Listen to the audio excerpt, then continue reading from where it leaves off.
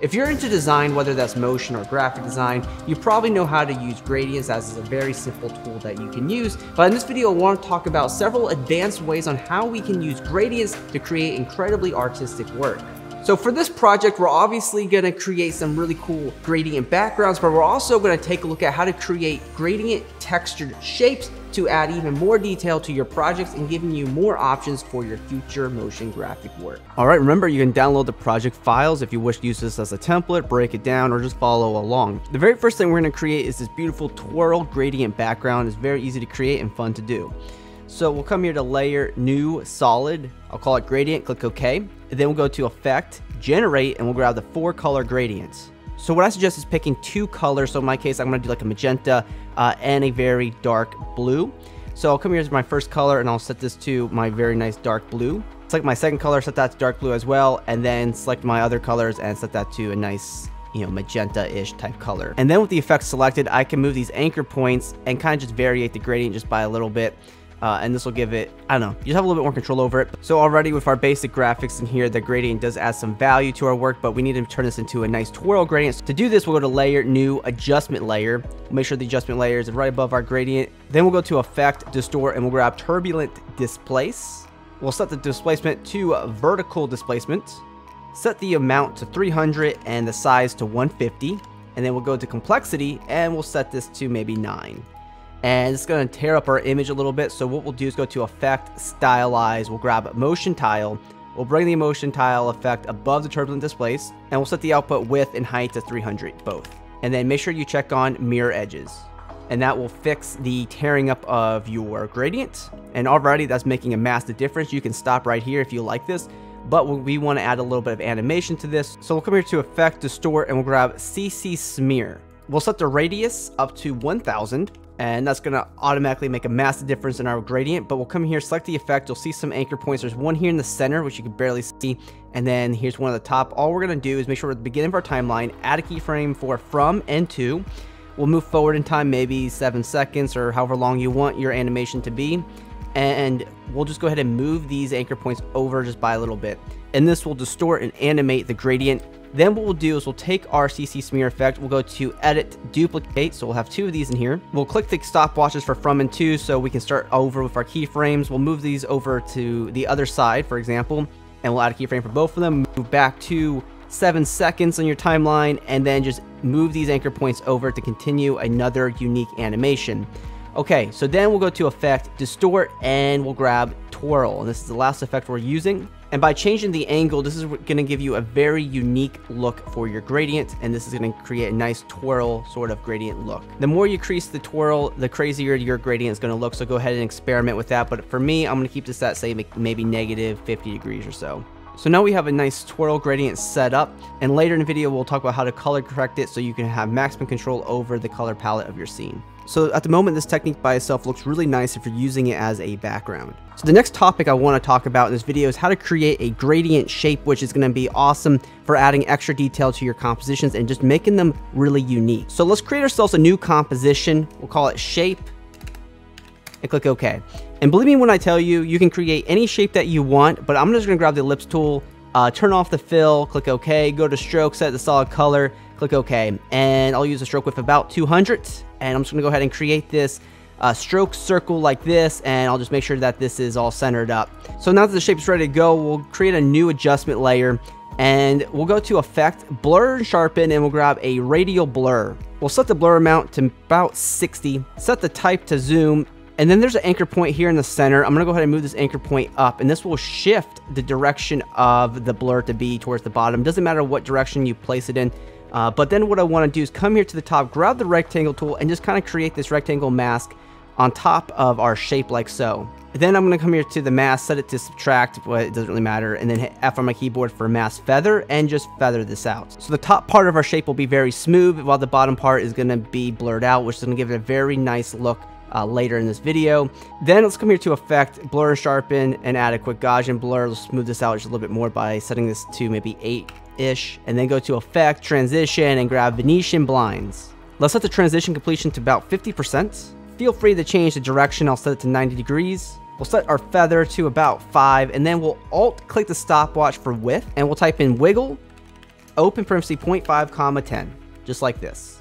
And now we've made a unique shape, and that's totally fine. So let's come back here to our main composition, go to the project panel, and bring in that composition we just created underneath everything. And now we have this unique shape in here, which is going to add some more detail and value to our composition.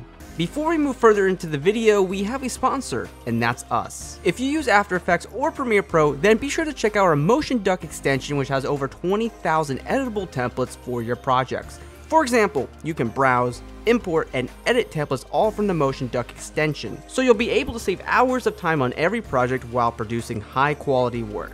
You can also download our free 100 template pack with the links in the description below. And if you purchase anything from our website, you will be supporting our channel, so thank you very much. Okay, so now that we have our shape in here, let's go ahead and give it a gradient. So we'll go ahead and create another composition, and this will be another way to create a unique gradient that you can use for your future videos as well. So I'm gonna grab the pen tool here at the top, make sure fill is set on, and we'll set this to like a nice light blue color. We'll turn off stroke if that's set to on.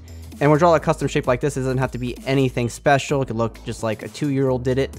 And then we'll click off of it. We'll go ahead and create another custom shape here around the outer edge of this. Click off of it. We'll change the color to be something else. So maybe I'll go to like a light sort of yellow here. Click OK. Put it underneath the previous shape layer. And I actually moved it in a little bit and changed it to orange. And then I'll go ahead and create another one, another outer layer. Go ahead and close it up.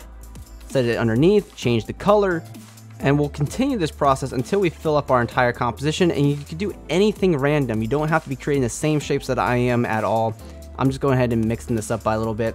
And maybe here in the corner, I'll just create another unique shape, you know, like that. And I'll set the color to maybe like a very dark gray.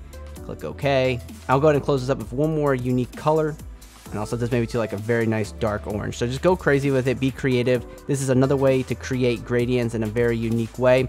Then when I'm happy with this, what I'll do is I'll create myself an adjustment layer, and then we'll go to Effect, Blur and Sharpen, and we'll grab a Gaussian blur. You're gonna have to set this up to like maybe 700 to 800 on the blurriness, and you'll get a unique gradient like this.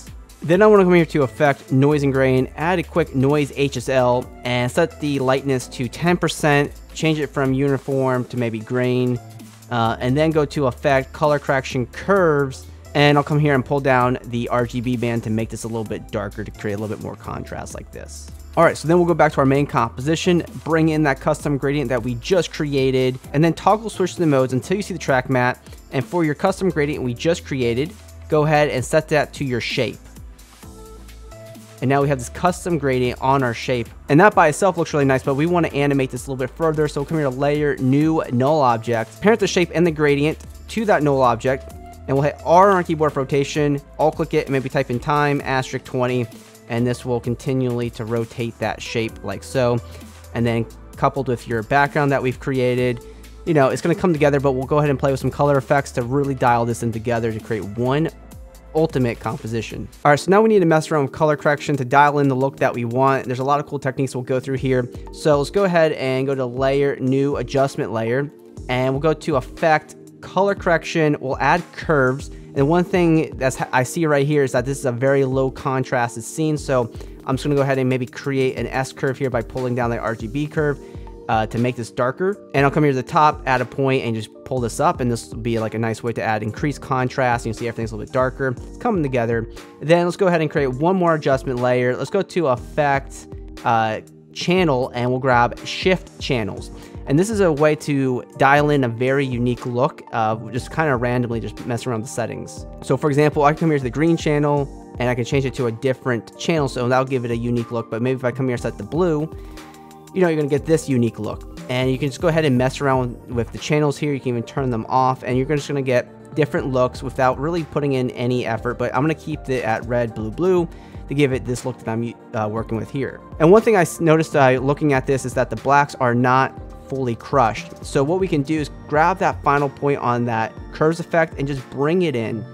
And this will crush the blacks and will create even deeper contrast. Another thing I suggest that you do is go to Effect, Noise and Grain, add some noise, and set it to about 22-ish%. Uncheck Use Color Noise. Now, one thing you can do is download a project file. I'm going to give away a few of these grunges in our background pro pack for free, so you can just, you know, for example, I can just apply this to my composition, set the blend mode to maybe soft lights, and this will be a unique way to texture your work. And then, another thing I can do is come here to my gradient layer at the bottom, hit T on my keyboard for opacity, and lower down the opacity by a little bit. That will help separate the shape from the background. So by following the techniques in this video, you can put together really cool, unique compositions by following these few gradient tips. Remember, you can join our Discord server, the link in the description below. You can also share your work on Instagram, tag us at SonduckFilm because we love seeing your work, and always be creating.